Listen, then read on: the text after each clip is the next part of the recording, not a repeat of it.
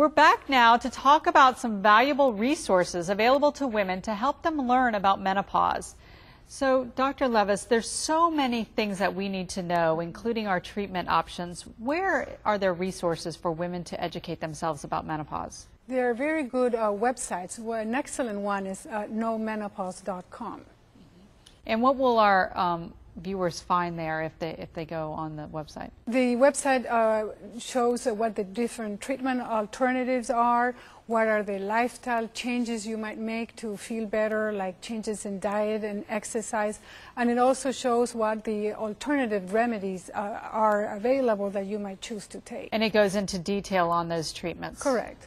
And then I also understand that on knowmenopause.com there are tools for women over 40 that will screen them for wellness. Yeah, there's a symptoms assessor that will list different symptoms women might experience during menopause.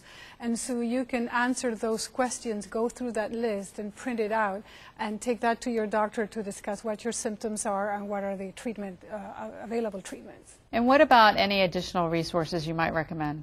As I mentioned before, we have knowmenopause.com. We also have other websites like WebMD's Menopause Health Center.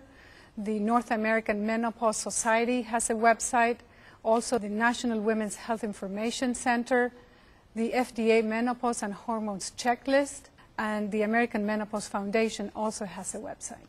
So there's a lot of good information out there for women to find out more about menopause. Well, thank you. Stay with us to learn more about how to be better informed when talking with your doctor about menopause and treatment options. Coming up next.